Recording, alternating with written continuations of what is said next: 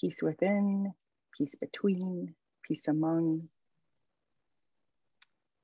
And I would love to, but I am loving to welcome Leona Gallant as our presenter this morning. Welcome, Leona. Thank you. Thank you. I'd like to start by just saying who I am and introducing myself a little bit to you, and then telling you my experience with an amazing person that we all know as Virginia Satir. And then talking to you about another amazing, wonderful woman that I've had the opportunity to be a part of her life for over 20 years. Anyway, my name is Leona Gallant, and my native name is Shishipique. And Shishipique is Cree for duck woman. And so when I got that name, I kind of laughed, I thought, oh my goodness, duck woman. And what I recognized was that ducks know how to swim on water, which I have a little bit of fear of growing up in Saskatchewan. And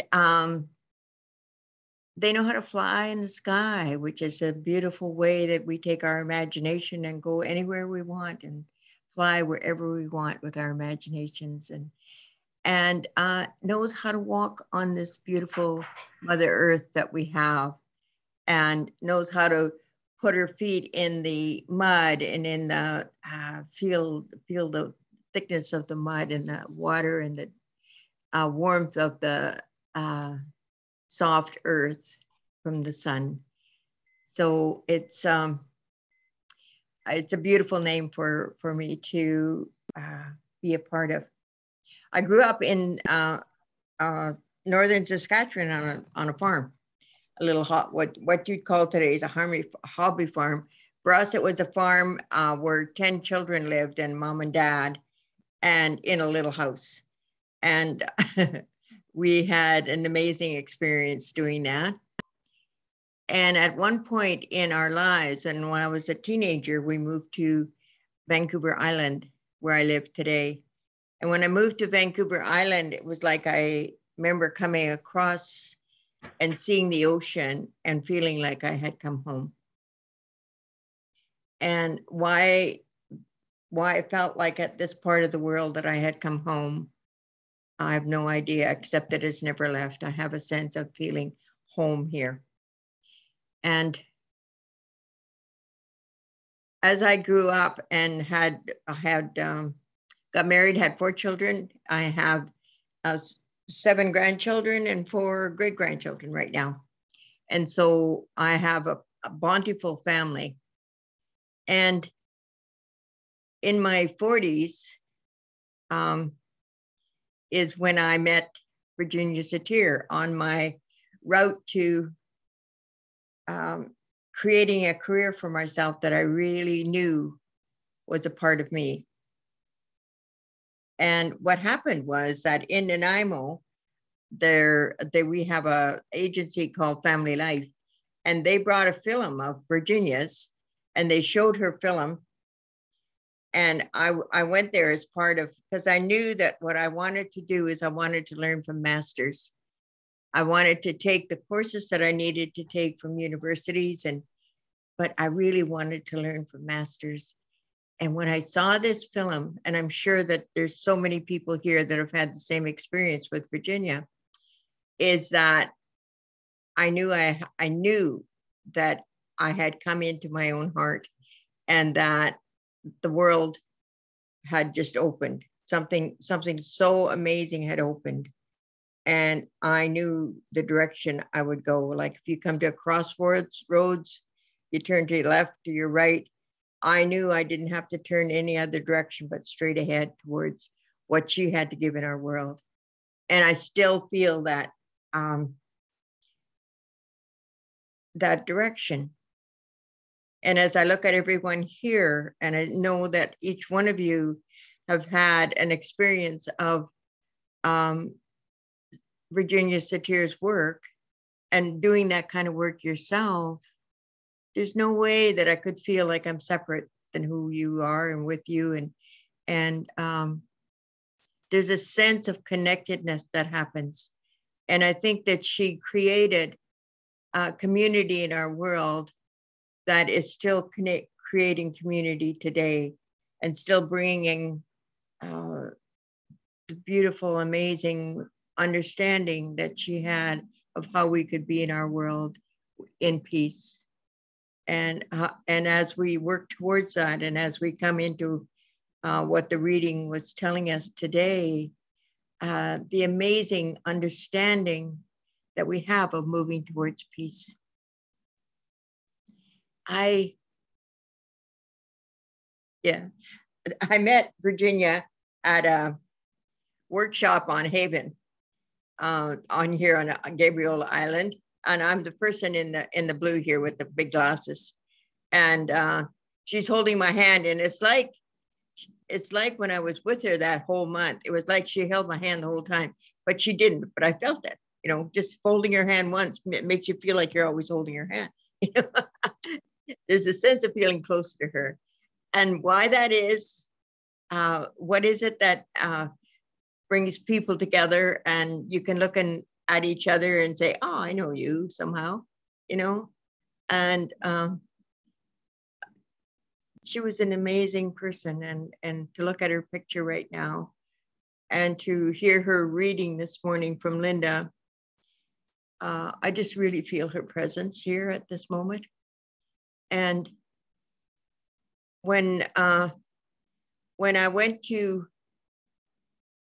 took her training, it was so new, like what she was doing was so new in our world that there was nothing written yet about what she did and how she did it. And there was people like Maria and John and Jean were at this workshop that I was at there, and they were writing down everything she said as a way of putting together a book, because her magic was so magical that people didn't quite know how she did what she did.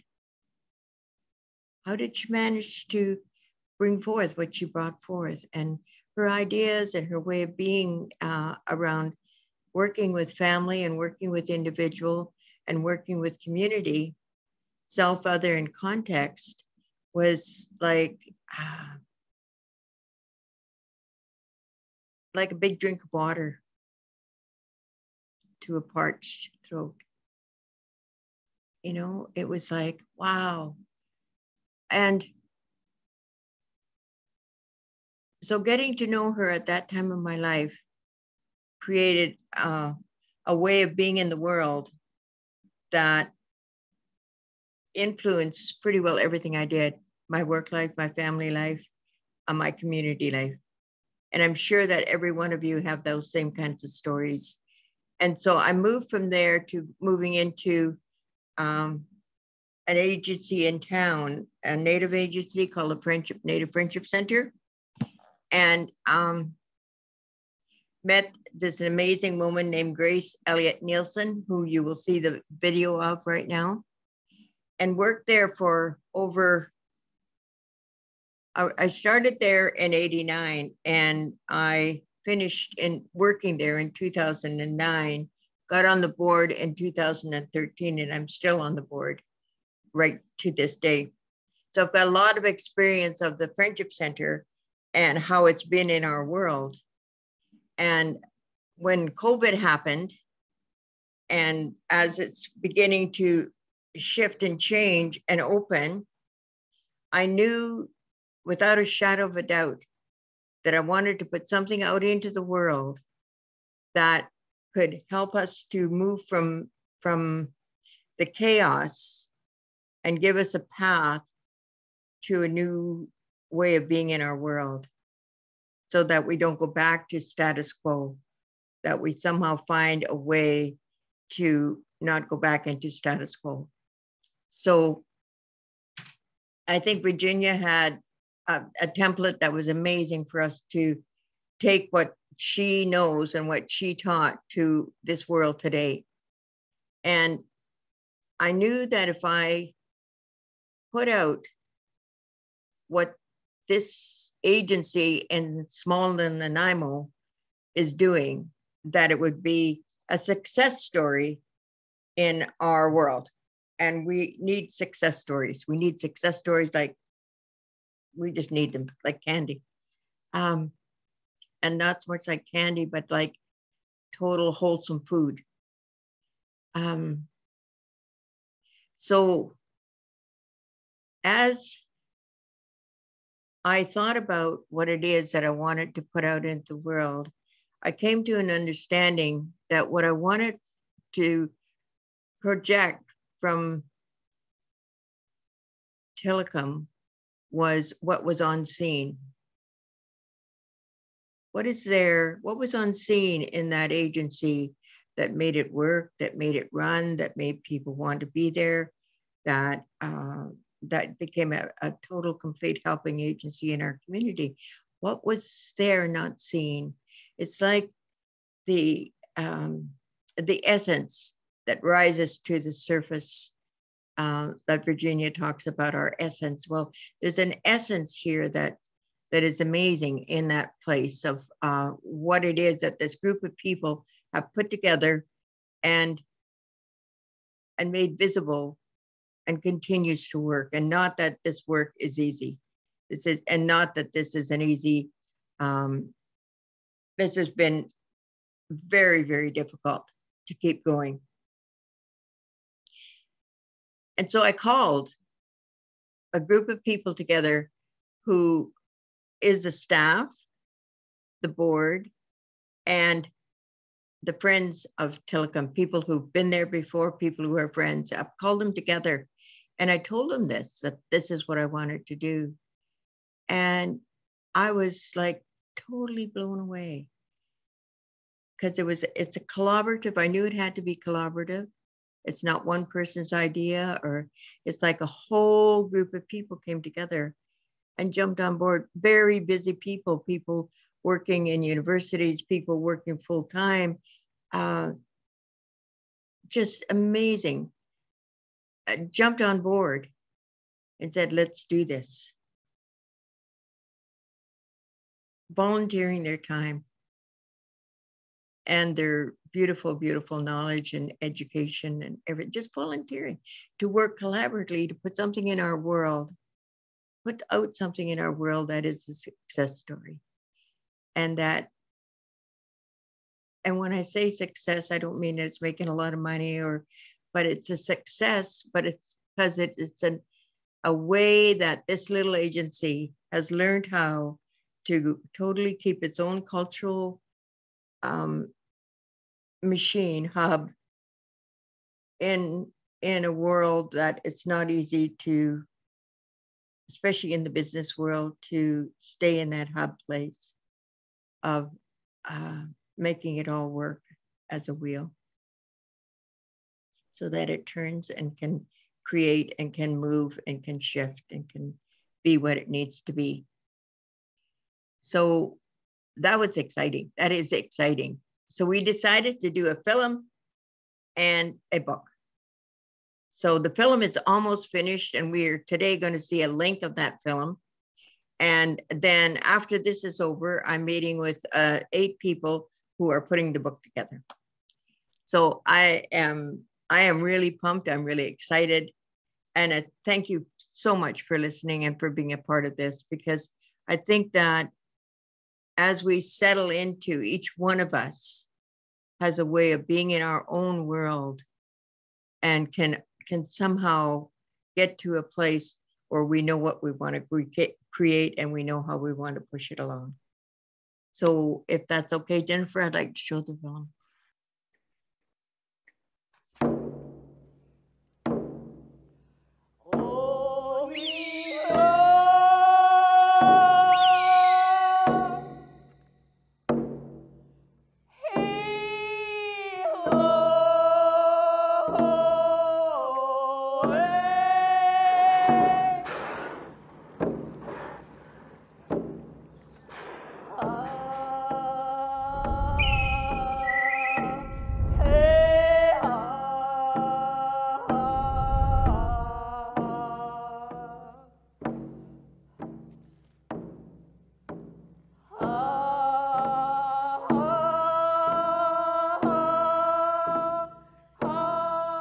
My name is Grace Eliott-Nielsen.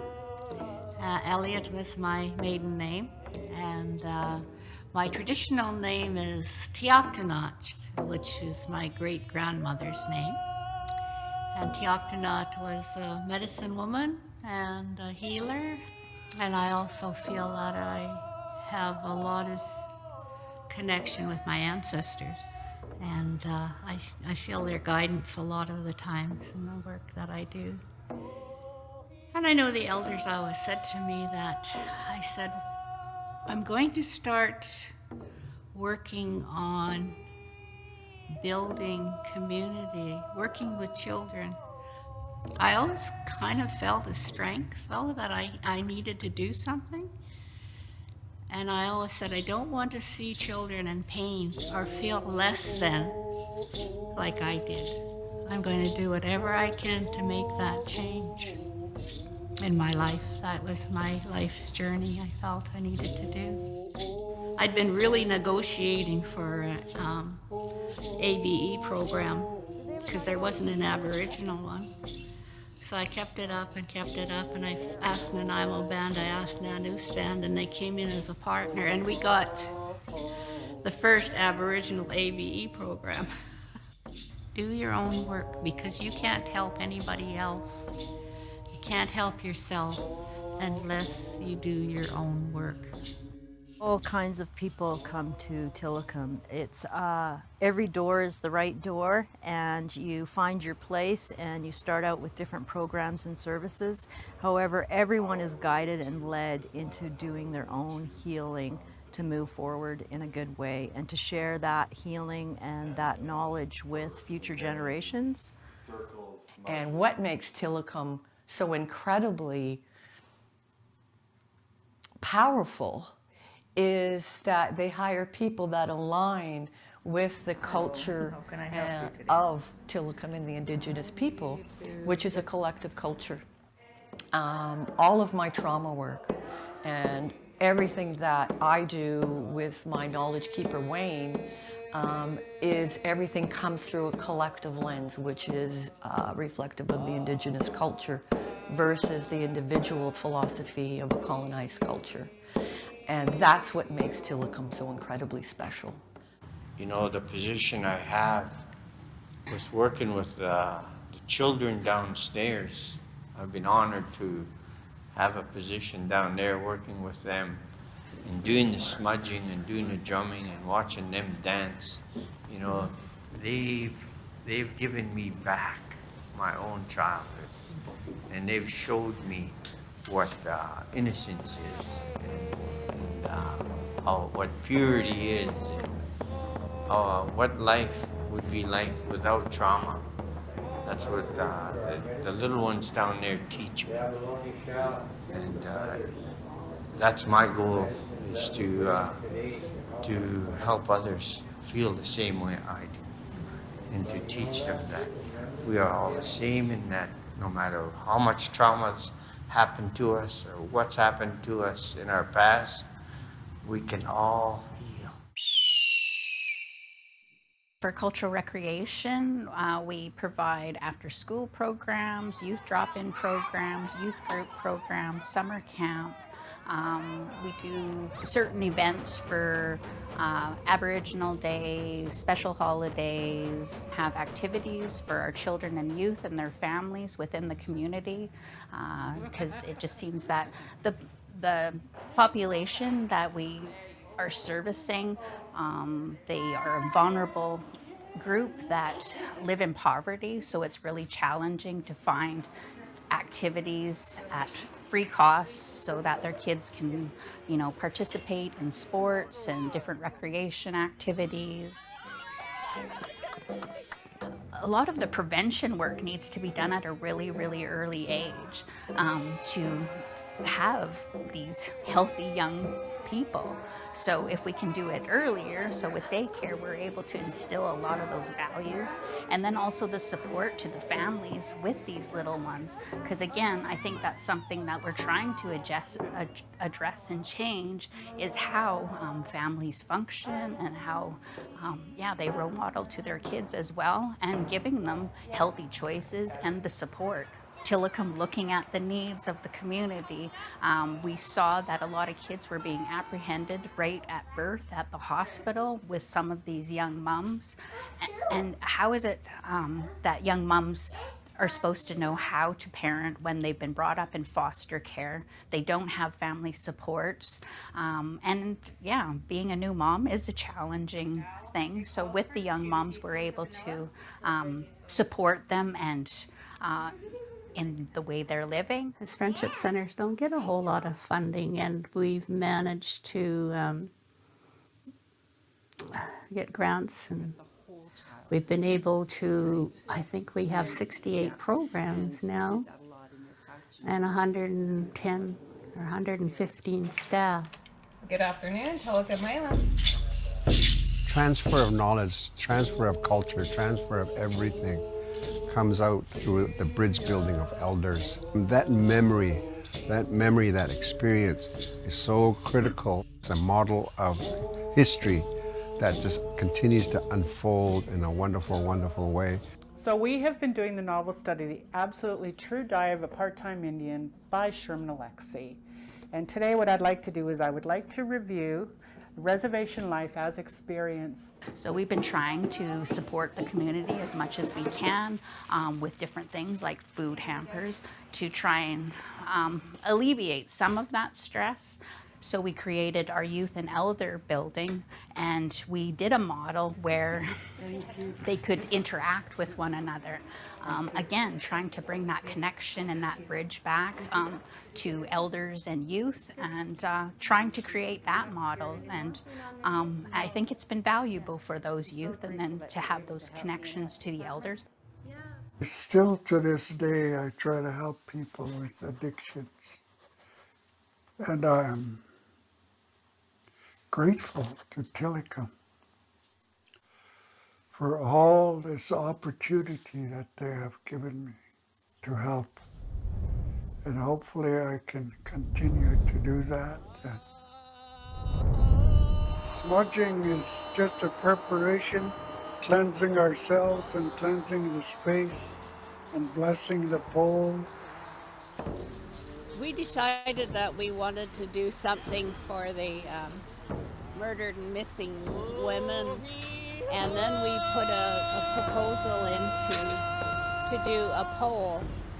And the pole we thought would be very good to have the eagle on top with his wings spread out to the sky and his spirit to protect the young woman that would be the pole below the eagle. And then the second piece would be the young woman that representing all the young murdered and missing women, and representing the spirit and the protection from the universe, and always remembering the mothers and daughters and the young women that had gone missing. It's not only important for the spirit, but it's important for the family. It brings it to life, brings it to love, brings it to connection, and connection is so important.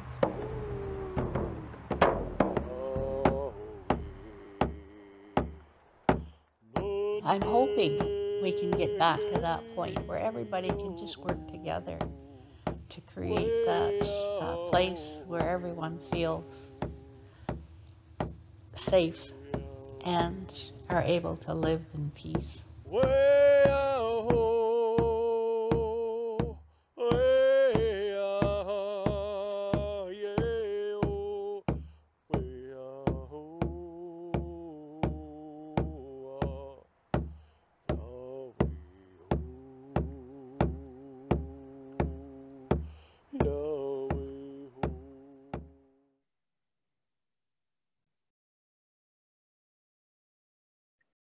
I want to acknowledge David, who did this film. He works out of Victoria, and he caught the spirit of the film, and he worked tirelessly.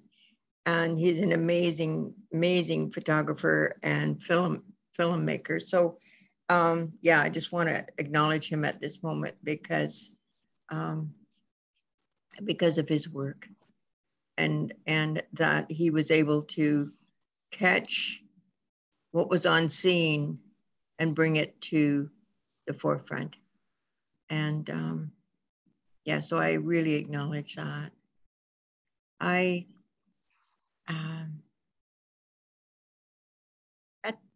At the beginning of I want to read something from Virginia Satir's book, written by Laura Dobson and Maria Gamore. And it's short, but because of what was in the film, I think it's really important.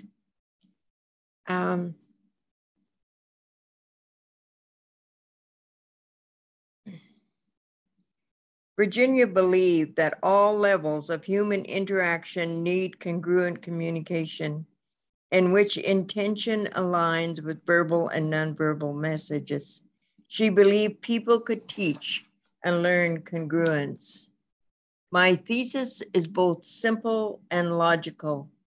If we bring up children in a peaceful context in which adult leaders model congruency, the children will become peaceful adults who in turn will create a peaceful world.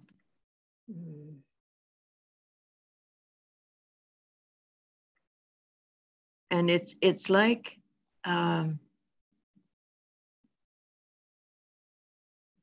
just letting that sink in. Like Virginia, her consciousness, what she brought into the world has been in the world since the beginning of time. What's happening here, Grace is connecting to what makes our world a world of peace if we connect to it. And it's like in the reading, you somehow encompass it all and look beyond what's there in some way, shape, or form. And with Tillicum and the work that Grace has done she started from a coffee shop into right now with 100 and some staff and 3 huge, humongous buildings. One of them is moving towards being a village, connecting not only to Native culture, but to all cultures. And in the medicine wheel, all people are there.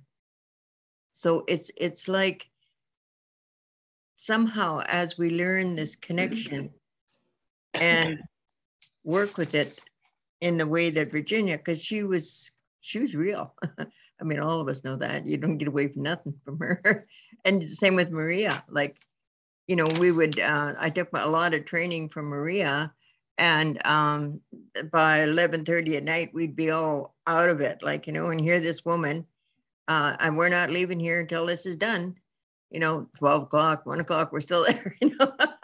And beautiful, beautiful strength of commitment to the process and to the human being and to the ability to know that it can shift. We can shift. We can shift the world, you know. And when yeah, go ahead. About 3 minutes, 3 more minutes, and then it might be a lovely time to go into breakout rooms. Okay. I know at the beginning of the film, this thing that happened was quite quickly and hard to read the whole thing. So I'd just like to reiterate what this center is built on: justice, fairness, and equality for Aboriginal people and all people who become a part of Tillicum Leum Agency and all people of the world. Through a holistic approach to programming and services, the philosophy is one that encompasses all people in the community who request our assistance.